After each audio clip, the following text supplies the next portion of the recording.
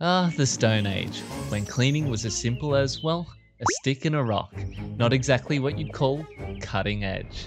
For centuries, cleaning tall buildings was for the brave or the expendable. Take Big Ben, an engineering marvel, but a cleaning nightmare. Occupational hazard, birds with no respect for personal space. Then fast forward to now, people still use rope access. Safer, well, kind of. Still, you're just one strong gust away from starring in the next viral video. And then someone finally said, why not use a wash drone? Enter wash drones. Wash drones. Faster, safer, and tight spots? No worries. Dangerous heights? No stress. Setup time?